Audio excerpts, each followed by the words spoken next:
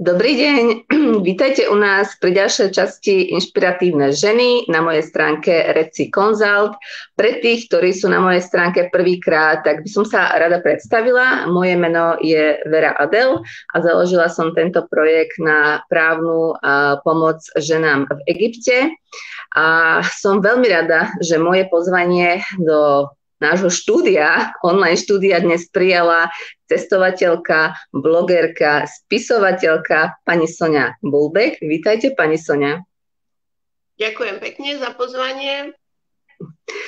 Pani Soňa, vy ste známa vlastne medzi publikom alebo medzi vašimi čitateľmi, hlavne teda románmi z arabského prostredia, takže predpokladám, že ste čerpali námety z vašeho pobytu a života v arabských krajinách. Môžete nám povedať, ktoré arabské krajiny ste navštívili a ktorá najviac za vás zapôsobila? No, ja som začala v Líbii a bolo to ešte za Kadáfiho čias v roku 2009. Tam manžel dostal prácu, odišiel tam ako britský architekt a to bola v podstate PV, taká krajina arabská skutočne, kde som chvíľu žila a tá na mňa teda zapôsobila mimoriadne pozitívne napriek chudobe. Ľudia boli veľmi milí, more teplé, väčšine modrá obloha. Veľmi som si Líbiu obľúbila. No ale boli sme tam krátko, lebo prišiel prevrat, prišla arabská jar. Takže 6 rokov potom od 2011 do 2017 sme boli v Saudskej Arabii, konkrétne v Riade a potom ešte rok a pol v Kuvejte. Takže z každého rožku trošku môžem to porovnávať. Asi tých 6 rokov v tej Saudskej Arabii ma naozaj najviac ovplyvnilo. OK.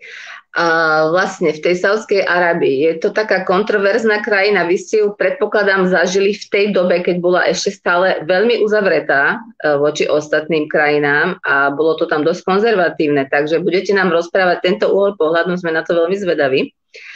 A čo vás tam najviac prekvapilo? Na čo ste si nemohli zvyknúť? Čo vás tak šokovalo proste, keď ste tam prišli?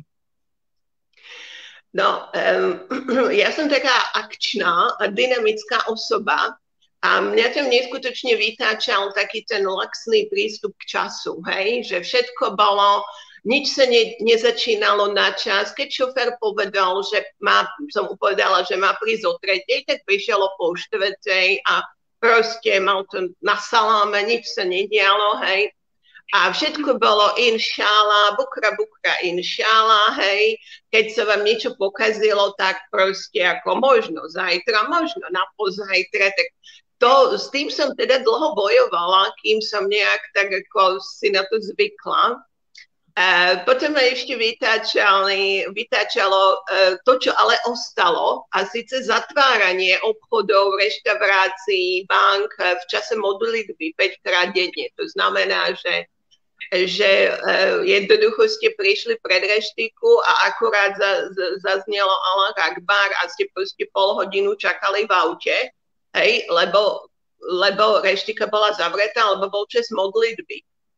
Takže s tou abájou, ktorá teraz už nie je povinná, ale v tých časoch povinná bola, tak s tým som sa tak nejak ako tak vyrovnala. Má to svoje výhody aj nevýhody, že jak hovorí kamarátka, hodíte to na pyžamo a idete a neriešite, čo do mesta. Hej.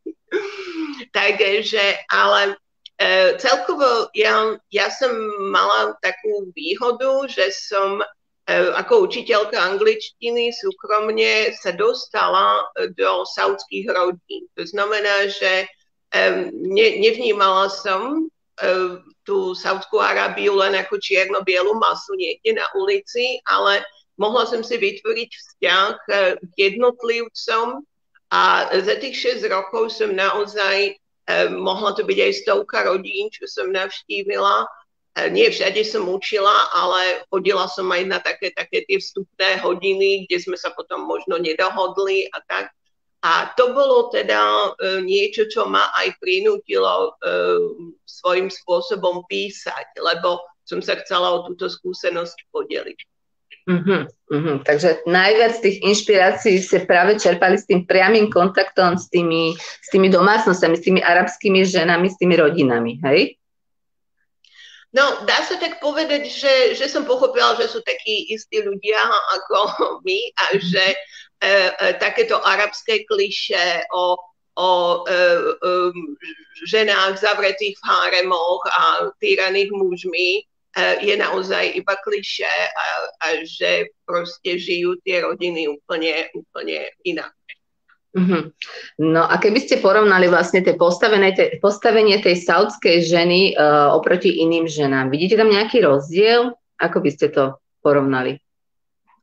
No, postavenie v akom slova zmysle? Postavenie v domácnosti, žena a manžel.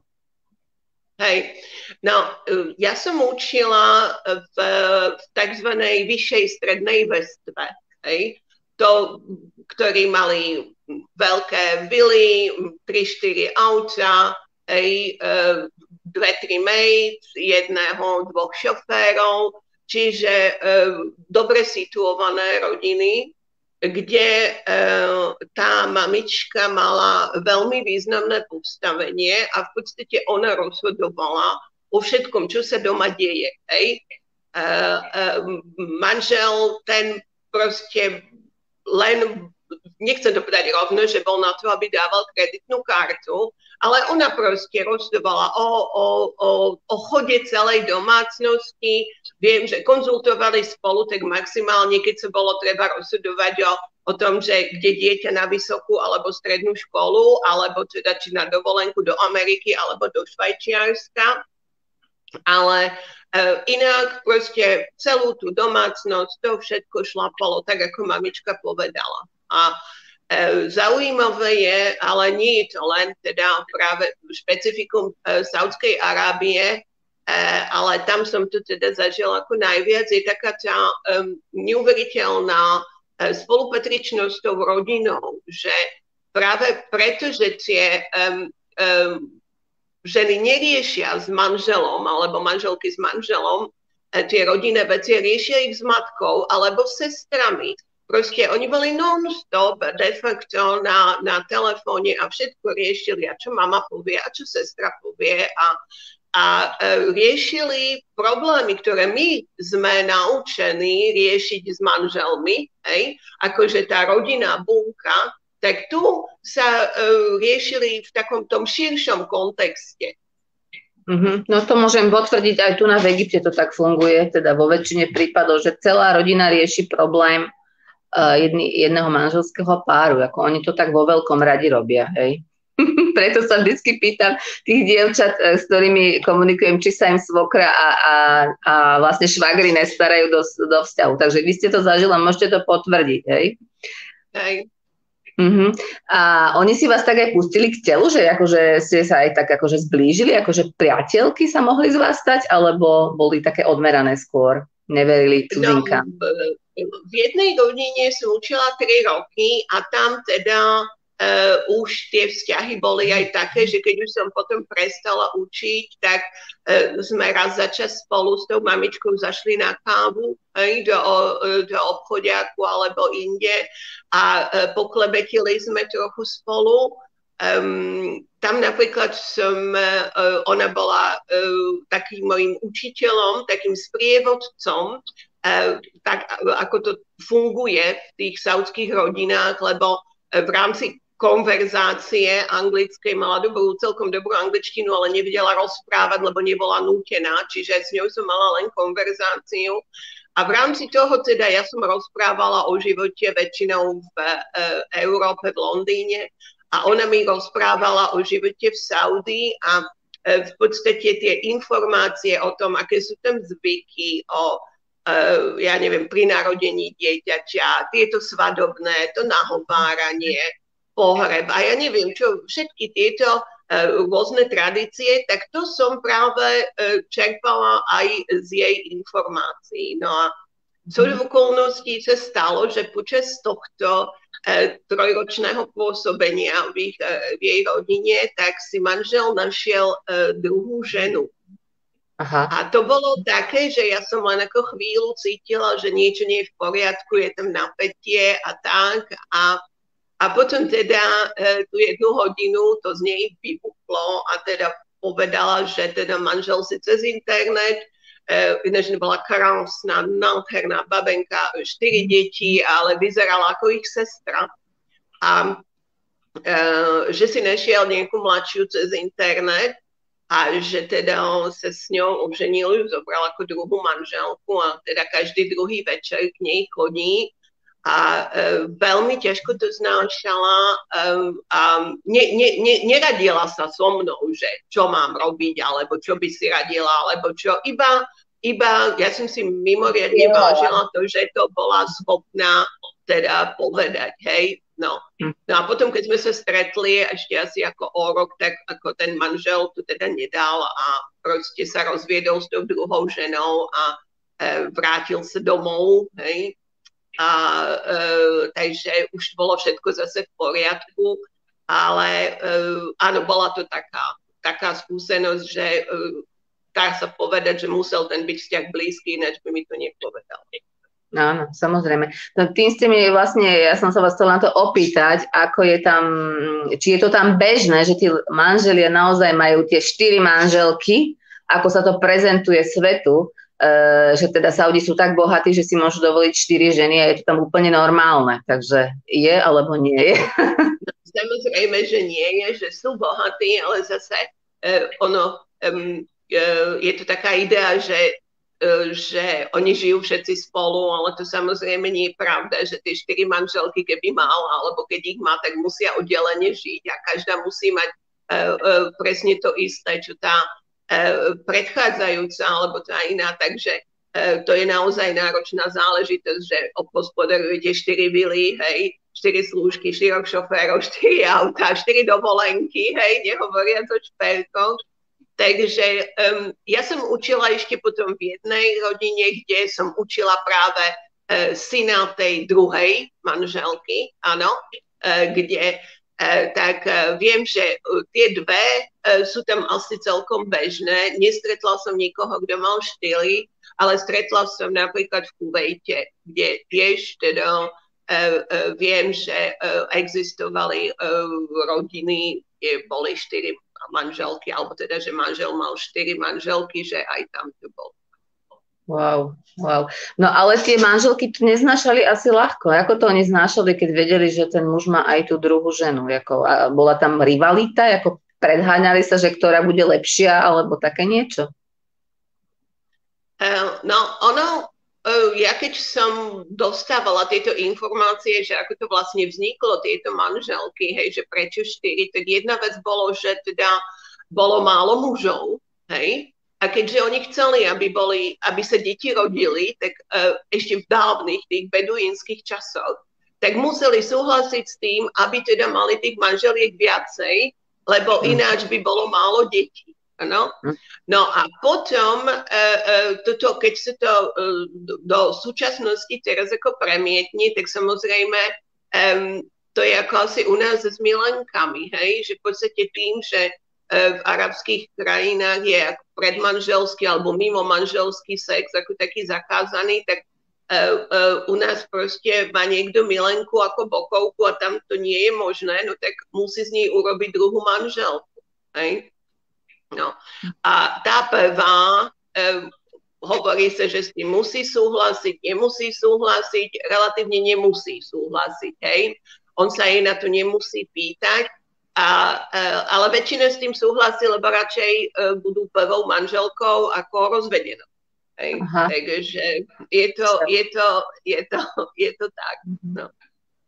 A vlastne ako tie saudské ženy vnímajú same seba, lebo oni sú nám vlastne podávané, že sú také chudery, ktoré nemôžu šoférovať, nemôžu voliť, vlastne muž im všetko zakazuje, prikazuje, musia sa zahalovať. Ako ste to vy videli, vlastne tie saudské ženy, ako same seba vnímajú v tej spoločnosti? No, oni rozhodne seba ako chudery nevnímajú, ale ja stále hovorím iba za tú vrstvu saudských žien, ktorú som zažila na vlastnej koži. čestne priznávam, že som nikdy nebola v žiadnej chudobnej saudskej rodine. Hej. Nemohla som len tak zastaviť niekde na predmestí Riadu a vystúpiť z auta a povedať, ukážte mi, ako žijete. Áno.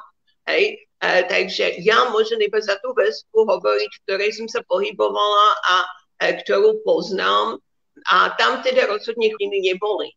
Nemyslím tým len, ako vyzerali, oni sa aj doma krásne obliekali, namalovali, vyšperkovali proste, tak ako my ideme do mesta, oni chodili doma. A to vôbec to vnímanie, tak ako som povedala, že tá mamička tam šéfuje proste celý ten rodinný biznis, ako tú domácnosť, tak oni to tak vôbec nevnímajú, že by ako boli nejak utláčané. Napríklad som mala takú debatu s jednou študentkou, to bola vysoko postavená rodina riadská a bavili sme sa práve o tom šoférovaní, lebo vtedy to bolo tuším v nejakom 2016, bol zase nejaká taká vlna protestov. Ono tu tak v takých vlnách chodili tie protesty za šoférovanie. A tak som sa jej na to pýtala, ona hovorí, že mala 20 rokov, študovala na univerzite a hovorí, že no vieš, že ako mne otec ponúkol už pred 2 rokmi, že v Dubaji, že nech si spravím vodičák, ale mne sa nechce, že na čo. Pre mňa je pohodlnejšie, že ma šofér odvezie, tam, kde potrebujem, ja si sedím na zadnom sedadle a četujem si s priateľkami, na čo by som sa mala stresovať, A mala teda svojím spôsobom pravdu, ale to bol pohľad práve tejto vrstvy, že ktorá nebola nútená chodiť do práce a teda tým pádom nebola nútená šoférovať. Rozumiem. A oni vlastne, aké sú matky? Hovoríme o tejto vrstve, hej? Aké sú matky? Keďže ja som žila niekoľko rokov v Anglicku, tak som tam neprišla s takými predstavami zo Slovenska, že ako tie deti vychovávať. A v Anglicku už som zažila, že sa deti nevychovávajú. Áno, v Anglicku sa deti nevychovávajú, tam sa len ako sleduje, ako sa vyvíjajú. A myslím si, že v Saudi je to veľmi podobne, že takisto tam proste tie deti len proste sa pozerá, ako rastú. Ano? Že oni tie obmedzenia alebo také tie isté pravidlá síce dostávajú, ale zďaleka nie je tam taká tá prísnosť, ako sme my možno zvyknutí boli. Ja teda nemôžem hovoriť teraz za dnešné mladé rodiny, ale majú proste isté veci, ktoré rešpektujú, ale viac to súvisí podľa mňa s tým náboženstvom, že tých chlapcov ani len nenapadlo, že by mohli protestovať, že nejdu do mešity alebo nejdu na hodiny Koránu do mešity. Ano? To proste brali ako niečo úplne automatické, alebo to, že sa budú 5-krát denne modliť, tak to vôbec, to nemali s tým problém, ale nebehať a nejačať po stole a správať sa pri jedle nejak relatívne slušne s tým problém mali. Áno, takže je to tam trochu iné, ako sme my boli zvyknutí, ale hovorím, že aj v Anglicku, keď som to zažila, tak tiež to je asi možno, tie kultúrne rozdiely sú asi krajina od krajiny, není to len tak, že Európa a arabský svet, hej? Ale ako matky sú neskutočne starostlivé, priam by som povedala až úzkostlivé a v tom staraní sa o tie svoje deti a ja som mala pocit, že deti sú tam teda všetko, ale takisto im je aj všetko dovolené. Tak. Aha, vyčerpávajú sa odpoveď teda, ale súhlasím s vami, áno, presne, takto si myslím, že to tam funguje. Čo sa týka vlastne ženy tam začali, vy ste tam zažili ten prechod z tej uzavretej Saudskej do tej otvorenej Saudskej, alebo viete to nejak porovnať, zažili ste to?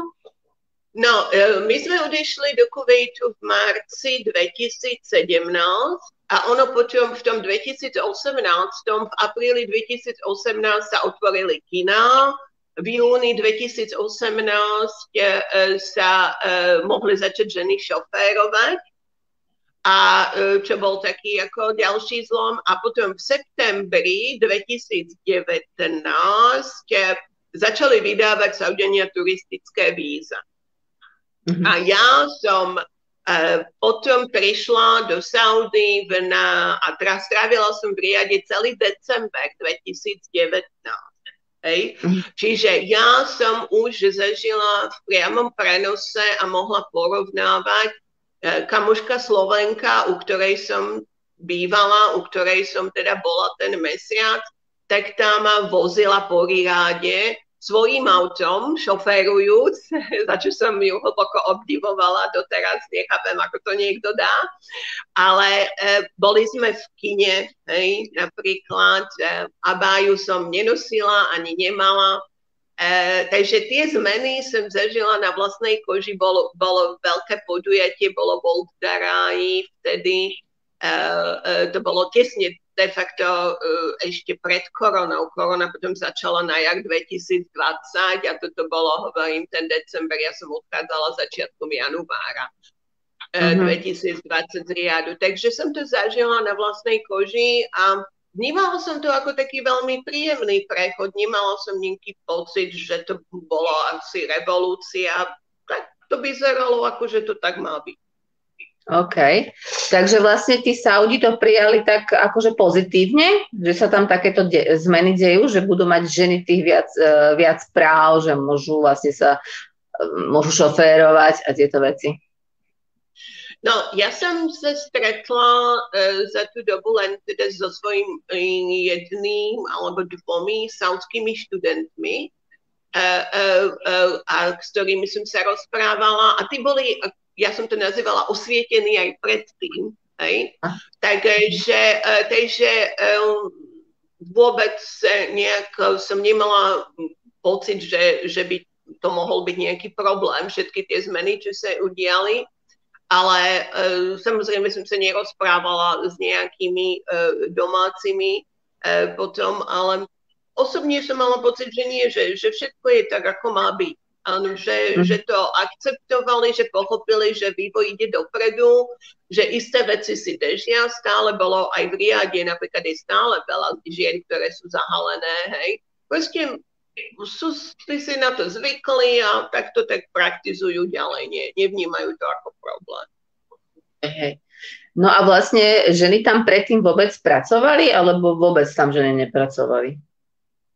Pred tou vznikom? Ja som zažila niekoľko pracujúcich. Táto mamička, o ktorej som hovorila, bola napríklad interiérová dizajnerka a tá robila interiéry bohatým saudským rodinám.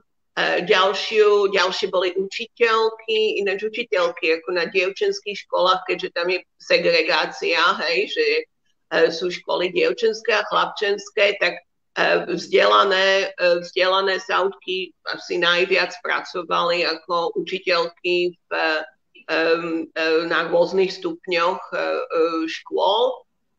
A potom tam boli ladies branch v rôznych bankách, kde pracovali.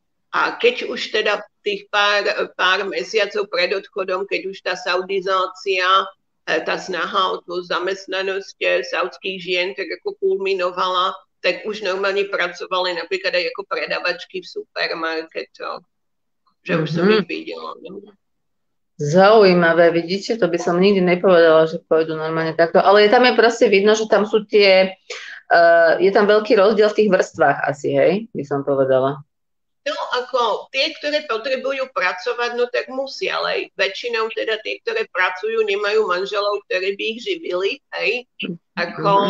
Ale aj v tejto vrstve, v tej bohatšej, kde som bola, tak oni nerobili preto, nepracovali preto, že by museli, hej, že by potrebovali tie peniaze, ale preto jednoducho, že sa chceli realizovať. Vyštudovali a chceli pomáhať tými učiteľkami, chceli byť alebo táto interiérová dizajnerka, ona nádherne kreslila, proste pretavila tieto svoje umelecké schopnosti do tejto práce.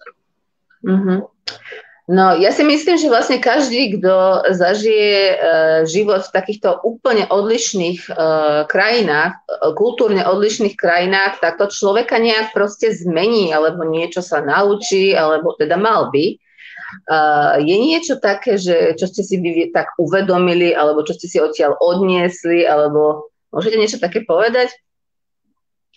No, ja hovorím, že som sa tam naučila tolerancii, hej, že práve ten život v tej inej kultúre, a nebola to len tá saudská, lebo my sme sa stýkali s expatriátmi z mnohých krajín a človek vnímal aj proste tie iné príslušníkov iných národností a tak. Takže taká tá tolerancia, že som sa stala viacej tolerantnou, že my možno Slováci máme trošku také, že posudzovať, že posudzujeme, hej, podľa oblečenia, podľa rozprávania, hej, že bože, to by som si na seba nedala, alebo Ježišmária, hej, a tak, že zvykneme posudzovať, nehovorím, že vždy aj odsudzovať, ale posudzovať určite, áno, to, hej. No a tu som sa tak nejak ako naučila, bolo mi, ako si myslím, dobre, to má na sebe, má to na sebe, hej, je to ono.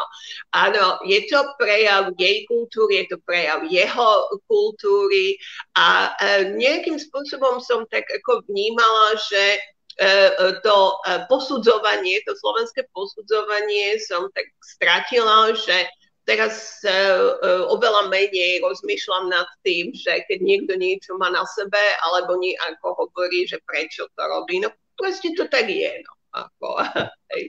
Takže asi to. A veľmi, veľmi teda vnímam, že som sa naučila aj ako nie že prakticky, ale že získala som aj množstvo vedomostí o mnohých krajinách práve tým, že som mala možnosť sa s tými rôznymi ľuďmi rozprávať a je to iné, ako keď aj prídete niekde ako turista alebo len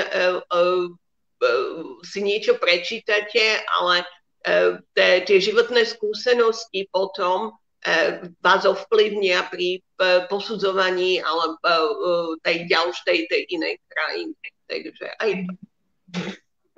A ešte poslednú otázočku. Ženy tam držia spolu, alebo vedia byť voči sebe teda také, viete, lebo ženy sú zvláštne vždycky, v každej krajine sú nejaké, ale že či sú tam tak proste, že sa vedia tak spiknúť jedna voči druhej, hej? No, toto neviem posúdiť. Tie komunity ako v rámci tej rodiny, lebo učila som v tej jednej rodine, som učila mamičku, potom som učila sestru, učila som dceru, učila som netier a chodila som z tej rodiny do rodiny a takže to som pochopila, že ako držia spolu, ale napríklad tie dve sesternice, tak tá jedna bola schopná od tej druhej povedať, ona je taká, hej. To boli také puberťačky 15-ročné, hej. A podobne. A ja by som to nikdy neurobila.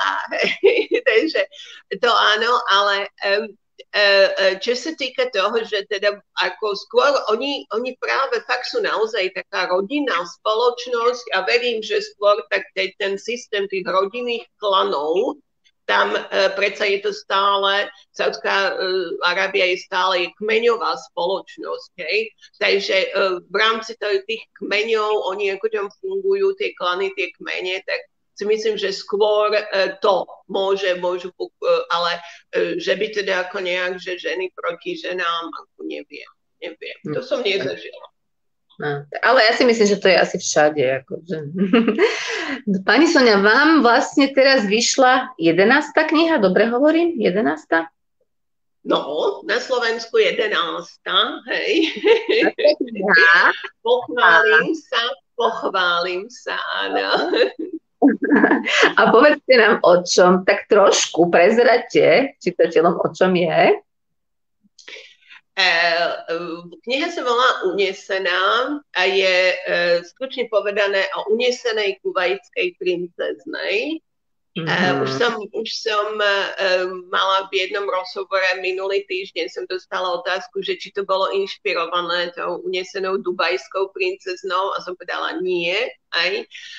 To bol námet, ktorý mi behal po rozume 5 rokov. A postupne sa tá kniha kryštalizovala a furt bolo niečo nejaká iná, bolo niečo také, že akutnejšie, čo vyšlo a toto tak dozrelo a myslím si, že to aj na tej knihe vidno, že teda zrela dlho, že nie je písaná horúcou, jak sa hovorí, horúcou ihlou, že to nie je šité horúcou ihlou. A je to román s detektívnou zápletou. To znamená, že ako sa ten únos rieši, je priam teda ako detektívka a aj to je teda také niečo nie bežné, lebo písanie detektívok má svoje pravidlá, ktoré sú trochu iné. Tam ako musíte vždy aspoň vedieť na začiatku, že kto je vrah.